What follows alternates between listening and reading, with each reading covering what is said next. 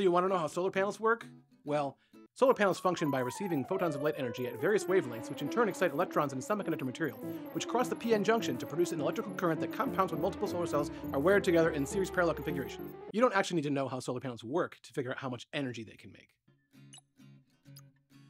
On average, a single residential rooftop solar panel will produce about 2 kilowatt hours of electricity per day. You can turn the video off, we're done. Just kidding. Finding out how many kilowatt hours of electricity your entire solar system can produce in a whole month is going to require a little bit of math. Before we get into the fun stuff, it's important to know that there are 4 factors that will affect the amount of electricity your solar panels produce. And these factors are the amount of sunlight your panels are receiving. Solar panels are rated to produce a given wattage under full sun, but they don't always receive full sun. The amount of sunlight that hits any given panel is determined by how much sun your area gets, and any shade that might be present throughout the day. Your solar panel's specific characteristics. Not all solar panels are created equal. They can be made of different materials, with different size and efficiency of solar cells, using different wiring technologies. For example, nearly all solar panels that get installed on homes are made of crystalline silicon, but some are made using cheaper, lower efficiency multicrystalline cells, and some are made using extremely high quality monocrystalline cells. There are even new kinds of solar cells called tandems that combine crystalline silicon with a thin film technology like a sandwich. Again, you don't need to know all the technical details, just understand that some solar panels are more efficient than others, and the ultimate measurement is the number of watts they can produce under full sun. The next factor is your roof.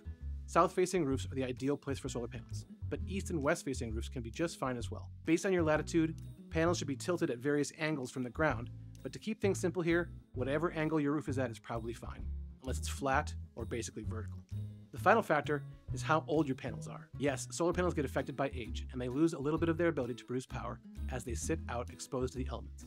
The average solar panel loses about 0.5% of its power generating ability each year, and they end up producing around 88% of their original capacity after about 25 years. Okay, to find out how much electricity your solar panels produce, the 2 things you'll need to focus on the most here are the peak sun hours in your area and the wattage of the solar panels you're using. To find out the peak sun hours in your state, we have a blog from SolarReviews.com linked down below that gives the average daily peak sun hours in all 50 states. Let's plug in some numbers here by looking at an example. Let's say you're a homeowner in Florida, which averages about 6 peak sun hours each day, and you're installing 400-watt solar panels on your roof. All you're going to need to do here is multiply the wattage by the peak sun hours. So 6 times 400 equals 2,400 watt hours of electricity per day. Then all you need to do is convert watt hours into kilowatt hours by dividing your answer by 1,000. After that division, you are left with 2.4 kilowatt hours per day. Now that you know your average output per day, you can figure out how much your panels are producing in a month.